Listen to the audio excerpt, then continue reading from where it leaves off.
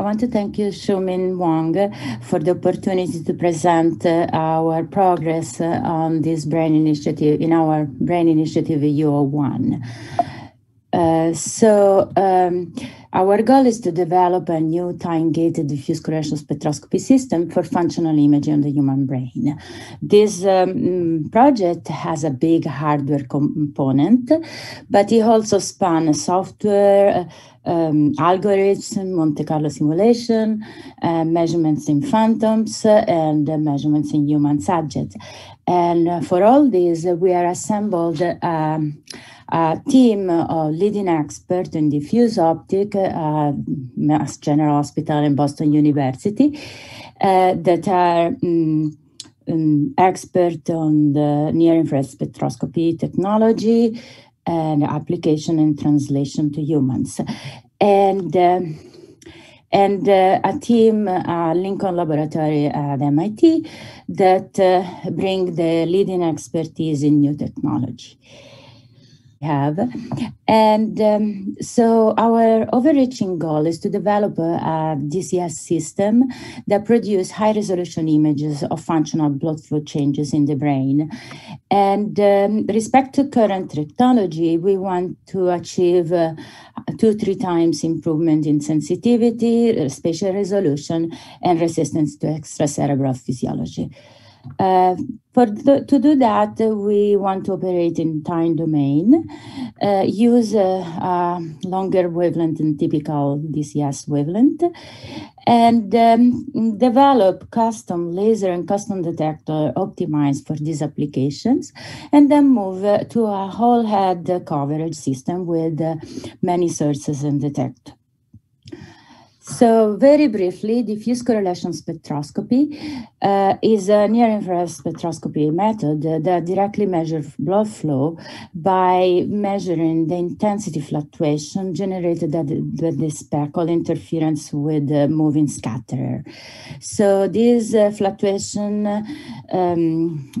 give us the temporal intensity autocorrelation function G2, and its decay is proportional to blood flow.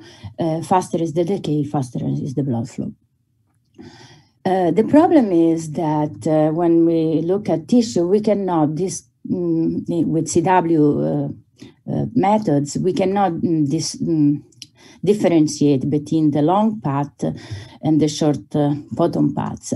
And a few years ago, we introduced time domain diffuse correlation spectroscopy, use narrow pulses and photon counting detector that can detect the arrival time of the photon and generate a TPSF.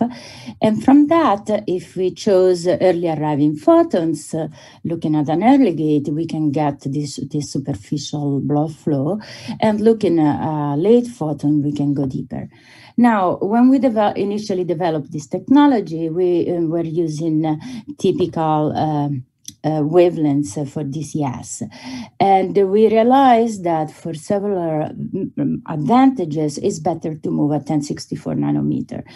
The most important advantage is the higher photon availability, which is given by many factors that I'm explaining here.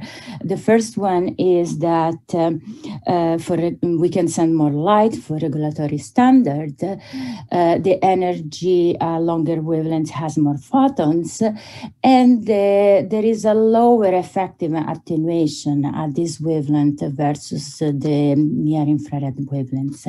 So multiplying all these factors, we get a factor 10 improvement on photon detection, as shown in 11 human subjects using appropriate detector. Now, why I need all these photons? Let me use Monte Carlo simulation to explain that. So, is it known that to increase brain sensitivity with NIRS and DCS, we need to increase source detector separation? So, if I use a 3D segmented head and run by Monte Carlo, you can see in CW DCS, brain sensitivity increased with source detector separation. Now, in my Monte Carlo, like in real life, I can add all the noise and the fact that there are much less photons at larger separation, and there is still a scalp crosstalk. And you can see that effectively, I can now measure farther than 2.5 centimeter at 765 nanometer, where I can go farther because I have much more photons at and a better SNR at 1064 nanometer, and that increased my brain sensitivity. The same thing in time-gated DCS. So my brain sensitivity increased by selecting later gates, late start time respect to the laser peak at 0. And because of the noise, we can reach higher sensitivity at 1064 respect to 765 nanometer.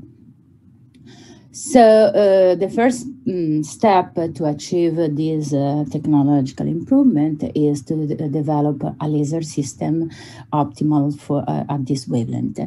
To do that, we use a picoquant seed laser, which is quite broad, and to reduce the laser width and select the highest coherence part, we use electro-optic modulator. And then we have 2 amplification stage to get the right optical power. The nice thing of working at 1064, I can use ytterbium-doped optical fiber amplifiers, which don't, we just increase the laser power and don't affect the laser property. Now, with the EOM, I can make shape the pulse to be narrow in a different spot respect to the seed laser. And now, if I use this part that is noisy, you see the beta, that is the plateau of the autocorrelation function is kind of low, and increases by going more toward the center of the laser. That means that there is more coherence in the center of the laser. This laser is coherence length is about 5 centimeter, and I achieve all of that by selecting peaks around laser shape around the peak. So in this way, I obtain almost transform limited laser pulse. Why I needed transform limited is because when I then go at late gates, if it is not transform limited, I mix coherent and incoherent light, and I decrease my beta and increase decrease also the SNR. Instead, with the transform limiter shape and more Gaussian, beta doesn't change with time gate, and I get higher beta at the late gate that I want to measure. So we build our laser, and we assemble it in a cart to be able to do human subject measurements. And you see the red sticker is fully approved for human subjects. And we develop a small probe, a different separation to test what's the optimal separation in operation. And because the detector we are using right now are not gated, we have a time tagger to digitize the arrival time of the photon at high resolution, and we have the FPGA correlator in there. And for detector, while we wait for Lincoln Lab development of the SPAD, we are using superconducting nanowire single photon detector. These are optimal detector with very high photon efficiency and high temporal responses. But the problem is they're very bulky, they are very noisy, they need a cryostat because they operate at temperature less than 3 Kelvin, and they are very expensive. So definitely it's okay for a few channel proof of principle, but it cannot be extended to a full head system. So the first measurements we did is a simple pressure modulation. So what happened now, we use a tourniquet around the head, and we exercise pressure in the tourniquet for about 60 seconds. And what happened at early gates, the scalp blood flow is reduced, and I see this decrease in the blood flow index.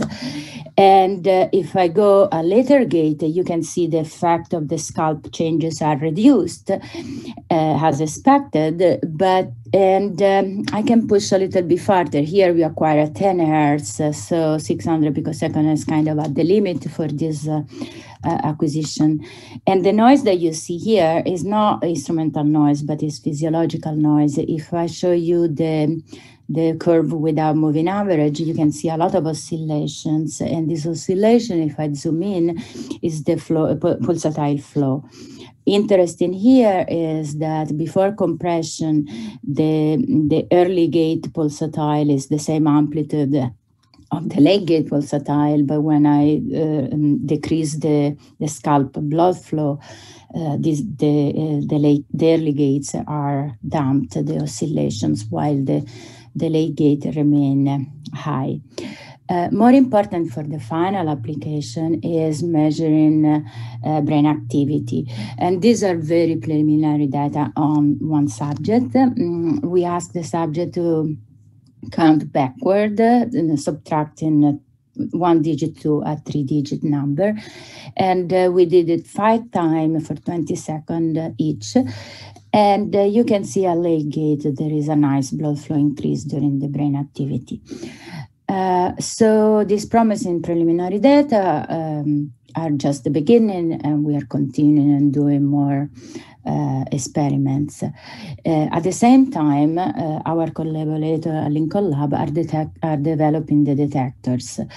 Detector at these wavelengths are a challenge. So for the regular DCS, CW-DCS, we use a silicon photodiode, and the after-pulse probability of this diode happen at times that are not physiologically important for DCS, because the blood flow decay is start around 10 to the minus 6 seconds.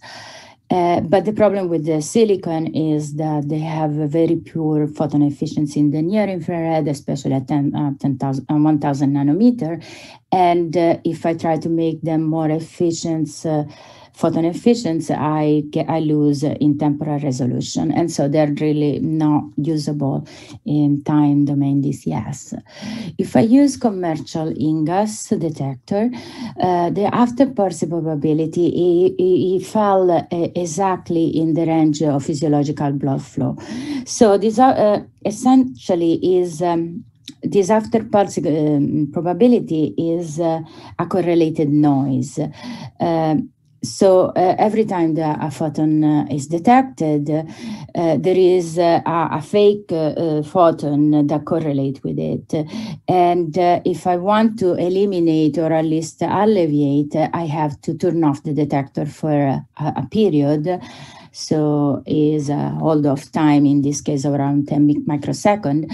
And still when I return the detector on, there is still a tail that contaminates my G2. Lincoln Lab uses indium phosphide technology that has a smaller after-pulse and less tail. But still there is something there. So our strategy is to create a macro pixel that use a number of detectors, and when one of them is off, the other continue to detect. So that if I calculate the autocorrelation function of 2 or more detectors, I can reduce this after-pulsing probability. And even better, if I do a cross-correlation, I can decrease this after-pulsing effect just using 2 detectors. So Lincoln Lab in the last year has developed the first digital readout integrated circuit, ROIC, with these macro pixels. So each the detector pixel has 16 micropixel, and they use for design one for the autocorrelation, one with 16 independent outputs to test the cross-correlation, and one that is a balanced detector to further decrease this after-pulsing. During the last year, they built a test board to test the functioning of the ROIC, and they verified that it works as expected. And then they started to hybridize the ROIC and add the detector on top of it. They added the antiene silicon, a silicon hybrid, and the indium, and more recently the indium phosphide hybrids. And they're starting to test this detector now, currently. This test will inform the final generation ROIC with the design that best serve the time domain DCS. While Jonathan is doing this test, we were able to use indium phosphide-based detector that doesn't have the micropixel, but we can illuminate 16 spot with this fiber arrangement, and we started to verify the difference between autocorrelation function and cross-correlation function of 16 detector. This is a very preliminary results, a very low light. So in conclusions, we during the last year and a half, we have assembled a pulse laser at 1064 nanometer and started human subject measurements with it. And we have designed and tested the first ROIC and the first FPI detector, and we're now running tests to characterize this detector and inform the second generation.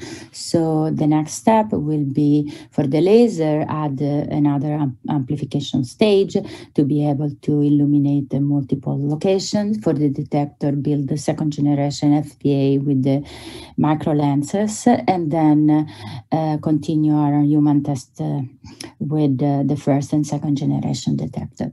Thank you so much for your attention.